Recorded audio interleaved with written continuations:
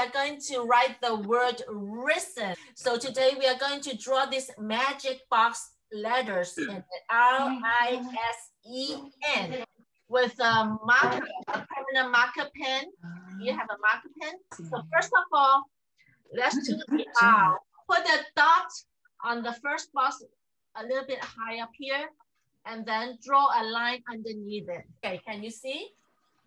We are going to draw a triangle and fill the triangle with the black marking.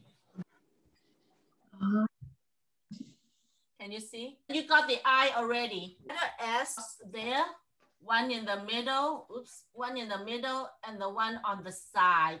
And then link them together with a line.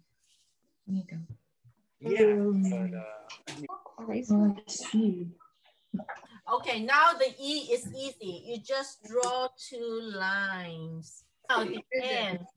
The N is a little bit tricky. A straight line there. See? Triangle to make it show better. When you finish writing, you could color in, okay? You could color the sun,